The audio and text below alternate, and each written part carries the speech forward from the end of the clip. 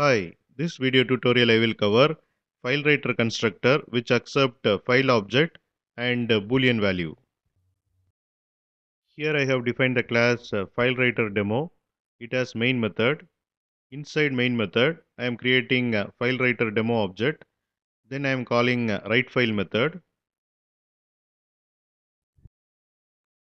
Inside writeFile method I have created a FileWriter object using a FileWriter constructor which accept file object and Boolean value. Here I have created file object using a file constructor which accept file name. File name is myfile.txt, and here I have put Boolean value as true. If Boolean is true, then the content will be appended to the end of the file. If Boolean is false, then the existing content will be removed and new content will be added. Using write method of FileWriter object, I am writing the string welcome to America in this file. In finally block, I am closing FileWriter. I will run this program and show you the output. Here you can see the output successfully returned to the file. Please check the file content. I am refreshing this project.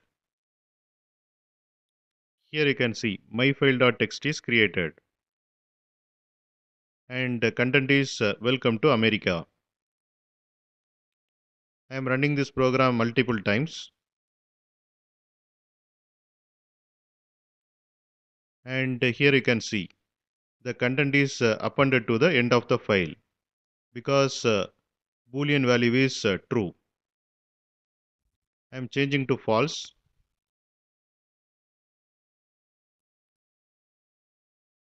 I am running this program again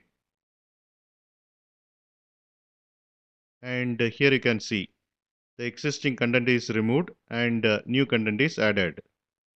And this is about FileWriter constructor which accept file object and Boolean value.